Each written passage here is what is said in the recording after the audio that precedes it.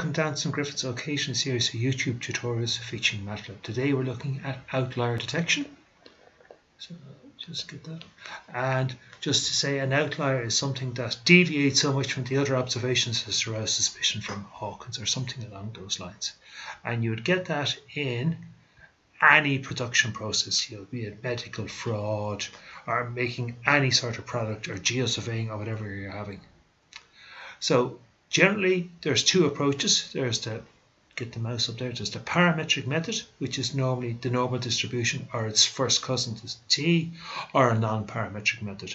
Now, I'm not going to be looking at the non-parametric today. I'm just going to concentrate in the student t version of the parametric. So just go on another little bit.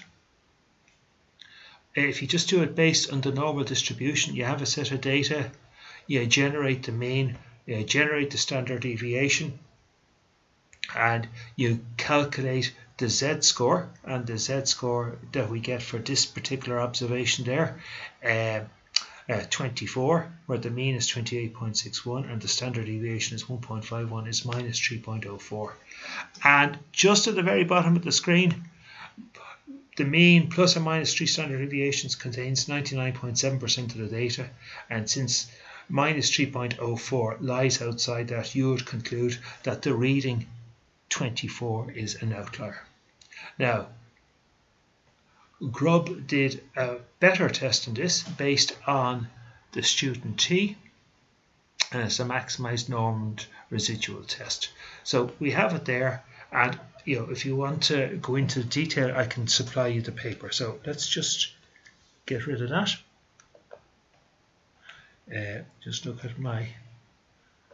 just to mention here that I'm using in Matlab, I'm using the function written by Brett Shoelson, and he's a Matlab employee and a highly respected programmer for Matlab. So I'm using his function. And if you're also using Matlab, you can get rid of outliers using the curve fitting app. So you can either run Brett Shoelson's function, or you can use it from the curve fitting app. But I'm going to use Brett's today. And Grubb's original paper, if you want to read it in detail, I got it there on webspace.ship.edu. So if you just do a search for Grubb on webspace.ship.edu, you'll get his original paper there, and you can read it at your leisure.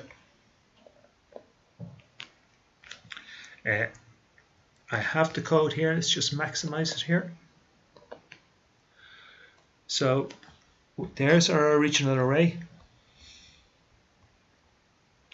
Excuse me.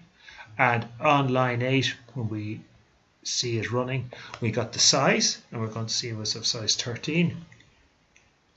We ran Brett's function on the original array at a significance level of 0.05, and this returns three things.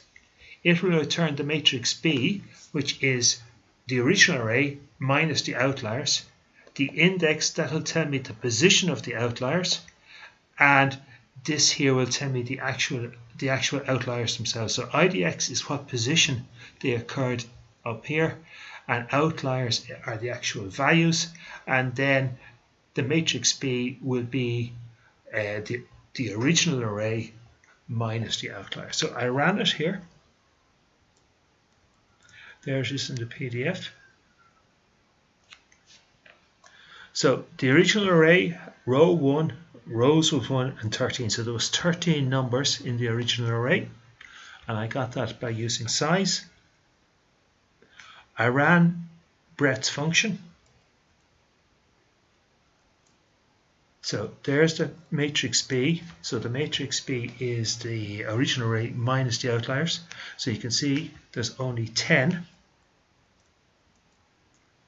The IDX is 5, 8, and 11. So position 5, position 8, and position 11 in the original array, they were the outliers. What were the outliers? Minus 6.4, 4.2, and 6.8. And then I got the size of B, and you can see that's 1 and 10, because obviously 13 was the original, and you deleted 3, or there was 3 outliers, so you're going to end up with 10. Okay, so hope that helps. and obviously the array B will just contain the 10 numbers. Thanks very much for listening. Bye.